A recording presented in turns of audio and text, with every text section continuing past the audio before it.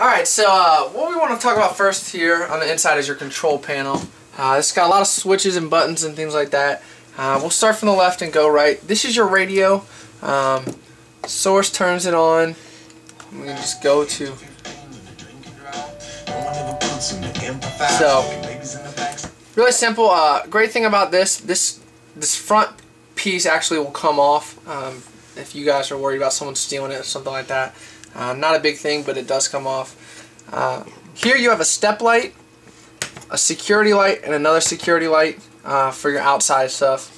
Your inside speakers, which run off of that, are here. When we're talking about your speaker system, there's your subwoofer. But I also want to let you guys know, this system is linked into your TV, which is kind of nice, so that if you guys are wanting to watch a movie, things like that, it's all linked together. It's linked to your stereo system, your TV is, which is all around. And there's also a second remote right here, which is kind of cool. So obviously you see like source, mute, on and off. There's a couple disc selections, things like that. So to learn out more about that stuff, we could talk about your radio and your stereo system for about an hour here. We're not going to do that, but to learn more about that stuff, check your manuals, guys. There's a lot of reading material on this, so that would be the place I would go. This is your slide out button right here. In and out. We'll do that very last. This is your awning I was talking about. It's just that button. In and out on your awning. And then this is your generator stuff here. So we talked about 2 hours every month you guys need to run your generator. This is where you can track that, as well as your fuel level and your generator itself. Just like outside, hold it down at the stop part and then push in at the start, and that'll run your generator. This here is your control panel. So you have your fresh water tank showing full, your holding tank, which is your black tank, your toilet, that's showing empty, your gray tank, which is all your others like your sinks, things like that, that is also empty. You have your battery here, which is low fare, good and charged, fully charged battery. You can switch the baths to see your different gray tanks. Obviously both of them are still empty. And this is your water pump. So if you guys on the door side, I showed you that potable water spot to fill up. If you guys are dry camping or something like that where you don't have city water connection, you'll use that potable water, but you'll turn your water pump on, and you can just leave this switch on and it'll kick on and off when it needs to. Moving down to your TV, the remotes and other manuals and things like that for your TV are in the kitchen. But the one thing about this, make sure that this is strapped in when you're going down the road. Make sure that you strap that in. That's really important. Moving down, you have your fireplace. You've got a couple controls on this at the bottom here. You've got a heat side, which you can control whether it's actually sending out heat. So you can have it with light and heat, or you can have it just light, which is on this side. You can control like the flames and like the lighting of the flames and things like that. So there's a lot of information on this, guys. There's also a manual on that, but that's pretty much twist the nozzles and you can see what they do. Got a lot of storage around here. Good storage up top as well and things like that. So that's really good. You've got your fire extinguisher here, right next to your door. If you notice, it's next to your door because you're supposed to grab it on the way out. So don't try to be Mr. Fireman, superhero or anything. Just exit the unit, and that's kind of keep your tail covered. So into your kitchen, we have your countertops here. And the first thing you notice going into your kitchen is this. This is actually your outlet reset area. So if you pop one of your outlets, whether outside or inside, this is where you come to reset them all. There's also a test button there so that you can test that. Corian countertops, absolutely great countertops. You guys have 3 inserts, so you have 2 for your sink and 1 for your trash can. The one thing we want to tell you about these, while you're traveling, going down the road in transit, you want to make sure you store them in your couch itself. So push them in there, push them down the side, however you want to do it. But those want to be locked in so that they're not bouncing off of your countertops and breaking things as you're going down the road. A lot of storage room here in your kitchen, so that's really nice. Here's all of your reading material here, guys. There's one other thing I want to tell you about your reading material. There is some warranty cards in here. So you have a warranty for your stove, and you have a warranty for your fireplace, and you have a warranty for your roof. And there's cards in there that you guys have to fill out within the first, I think it's 14 days of when you get this. So make sure you go through that, fill out those cards. You have to send them in. But if you don't have your warranties, and that's really important. So just take the time to look through that paperwork, fill those out, and get them in time. Moving on, you have your microwave here. If you've worked one, you've worked them all. They're pretty much all the same. You've got your vent here for when you're cooking, as well as your overhead light. So that's kind of nice. To your stove tops, you just can flip them all to light right here. And you have a sparker. They're obviously not lighting because we have your tanks turned off right now. Another great thing is if you're trying to light your water heater and it's not lighting or something like that, or you're trying to light your oven and it's not lighting, you know, one thing you can do is go ahead and turn this to light and actually take like a fire starter, which is actually in your kit, and purge the system here at your stove top, which will actually help. So that's nice. When it comes to your oven, not really sure why you guys just put that up there with that, but there's a pilot light down here that you have to turn to pilot, push and hold, and then light that pilot light down there. So that's why we give you guys a fire starter, a little stick lighter. That way you guys can light that. One thing to know about this, if you guys are cooking something, then you stop and you're going to cook something else, maybe some cookies later on, 20-30 minutes later, you know, it's okay to keep that pilot light on. We don't suggest leaving your camper and keeping that pilot light on. It's just a safety thing. Nothing would really happen, but it's better to be safe than sorry. So just if you're going to be leaving or you're not going to be cooking anything, just go ahead and turn that pilot light off. Underneath that, we have your control panel here. You've got your breakers and your fuses. Next to all of your fuses, you have red LED lights here. That shows if a fuse is blown. So if you have a complete circuit, say it's a light switch, and you have that light switch on and the light's not working, you can come over here and the red light next to that fuse will light up saying, hey, we've got a problem here. We need to replace that. So that's a really nice feature. Just if you can't figure out why something's not lighting, just make sure that circuit's complete and come over here and check that light. Moving over to your fridge, you guys have a really nice fridge. It's a self-temp set fridge. On and off's up here in your freezer area, so obviously the light went on you. Auto and gas, so if you look up here, there's an auto and there's an LP side. Right now the little dot is next to the auto side, telling you that it's in auto mode. That means that it's going to first try to go off electricity, and if it can't find electricity, it's going to use gas. It's going to use your LP tanks. That's the way we suggest you run it. For some reason you want to use your gas, then you can go ahead and flip this switch, and it'll switch to your LP as it's just indicated there. One thing you're going to notice about your freezer is if I shut this freezer right now, it's very, very hard to open. That's because it creates kind of a vacuum seal to get that air out.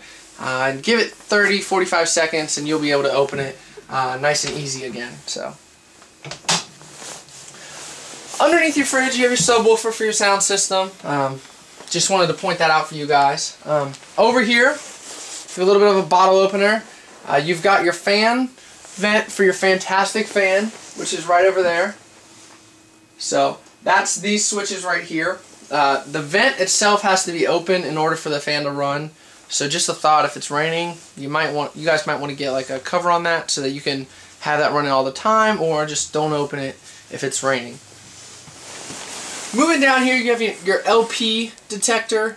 This is going to tell if you guys have a gas leak.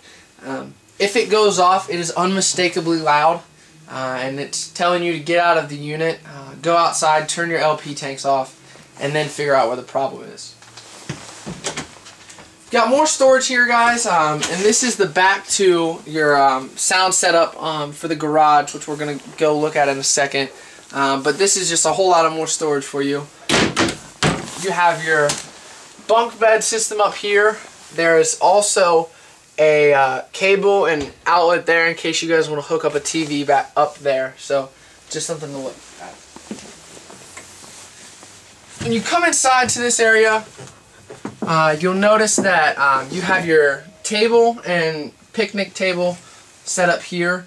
There's actually 2 cushions that go in here. I'll grab one of them real quick for you to show. So if you want to use this as a bed, you just insert both of these cushions here, and then you can use it as a bed. You've got your top bunk here. But also just take those off, put those legs down before you drive it down, and you can turn it into a picnic table. Unfortunately, we don't have enough room, so we weren't able to show you guys, but you do have the rear patio area. There's information about that on the web. I believe our site has some information as well as a video, and there's some stuff on YouTube.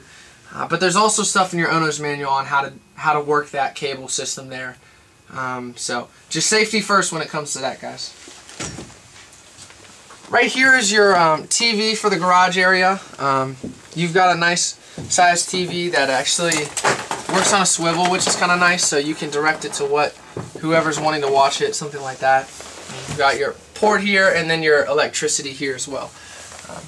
This will actually allow you to run this separately from the one inside in the family room. So that's something else to think about, that you're able to run these separately if you want to enable that.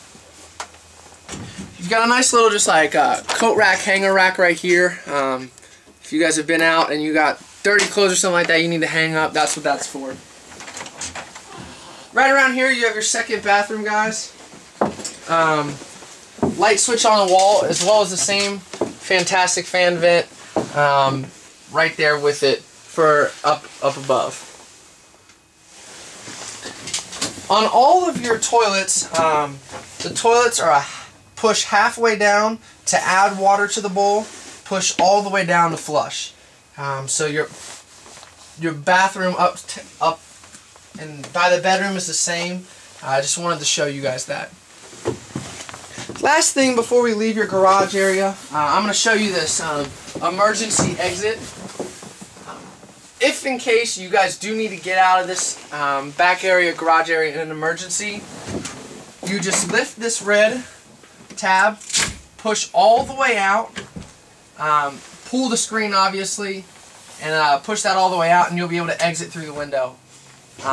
The reason there's a screen on this is, as you see right now, you can push that somewhat of the way out and support it and have it be used as a ventilating window. So that's kind of a nice feature as well.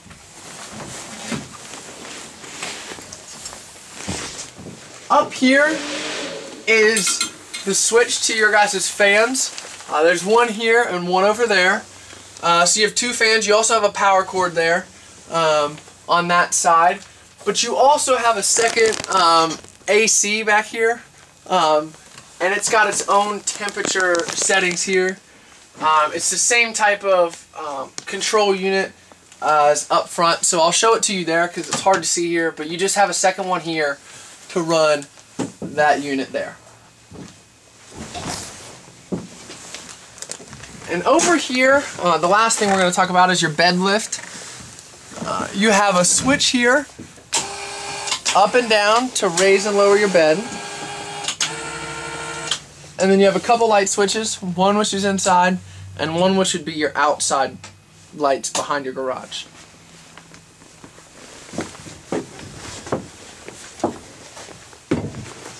Moving back into the living quarters, we're going to go up the steps, and right here, before we go up, this is the same unit that we had in the back. I just wanted to show you. This is your fan here. You can turn your fan on or on auto. Your thermostat, cool or heat. And then your fan speed, low or high. Obviously, if it's on, you can definitely hear the difference. So, you've got a couple light switches here. One to your kitchen lights and one to your ceiling lights here. This is your smoke detector here. There's one other alarm that I want to point out once we get into the bedroom, which is your carbon monoxide alarm. But this and your carbon monoxide alarm both run off of batteries themselves, so you need to check those batteries just like you would check your alarms at your house. Coming into the bathroom, yeah, you have your water heater switch here. Once again, we talked about that electric side. If you don't have that toggle switch outside on, no matter how many times you flip this switch, it's not going to work. So that's just something to keep in mind. You've got another toilet. It's the same type of foot flush, halfway down, adds water, all the way down, flushes it. Great size shower, guys. You've got a water saver feature here, so if you're showering, you like the temperature but you want to save some water, just flip that lever there and it'll turn it off, allow you to lather up or something like that, and then you can turn it back on to keep your temperature. And then this is your vanity here. It's just got storage. It's a sink, just about like any other one. So got a couple towel racks here on the wall, which is kind of nice as well. We're going to move into the bedroom now.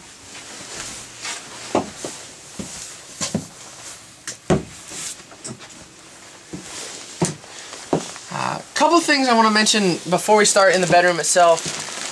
You have your carbon monoxide alarm here, which I just talked about, so that's there. And you also have your antenna right here. This is your antenna for your TVs, and so in order to crank it up, just crank it up a little bit. It actually sits about 4 or 5 feet above your unit, so you want to make sure you don't drive off with this still up, or you will damage it. But once you get it up, you can actually pull down and kind of twist it any which way in order to get better reception. One thing you want to make sure of is that these two triangles here at the end are lined up with each other before you bring it down. So very important. There's a little bit of like a cradle that your antenna comes down onto, so make sure that those are lined up or it won't sit properly. Besides that, your air conditioning unit itself, it has a quick cool system here. You just flip these levers, and the cold air is dispersed all into this area. Otherwise, just shut those valves, and that lets it dispense through your ductwork. Your TV in the back corner here, guys, it's the same as the one in the garage area, still on that swivel, that pivot type of thing, so that's really nice. The one thing I wanted to show you back here, this green light is your antenna power booster. There's a black button right here I'm about to push. As you can see, that light went out. If I push it one more time, it goes back on. That allows you to get a stronger reception anywhere you are. So, but that also will run off your battery, guys. So if you are not plugged into power and you're not going to be using your camper, make sure that you unflip that little button so that you don't drain your battery, and when it comes time to actually being in your unit and getting ready to use it, your battery's dead. Got some more storage here. Got a nice sized closet in the back. Besides that, we have pretty much covered everything in the unit itself. We're going to go ahead and show you how the slide outs work, and then that will conclude the walkthrough.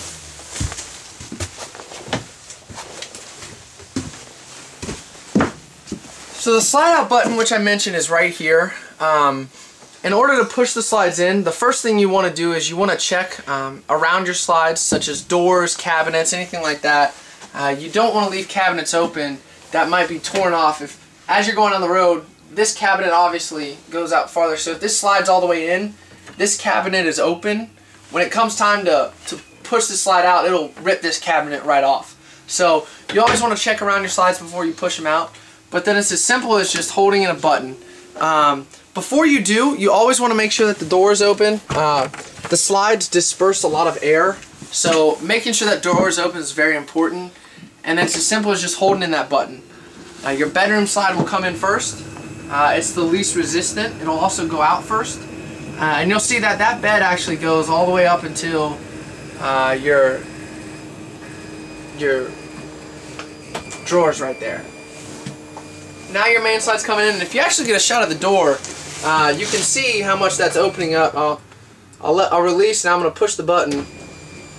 And you can just see how much air is being dispersed with that. So that's really important that you guys have that open. We're pretty much through with the walkthrough. One thing I want to let you guys know before we go, if you have any questions, any concerns, anything that you guys need help with on your unit, feel free to give us a call. We're here for you. We're here 6 days a week, and we're more than glad to help you guys. We appreciate your business and purchasing from us, and we hope you enjoy your time.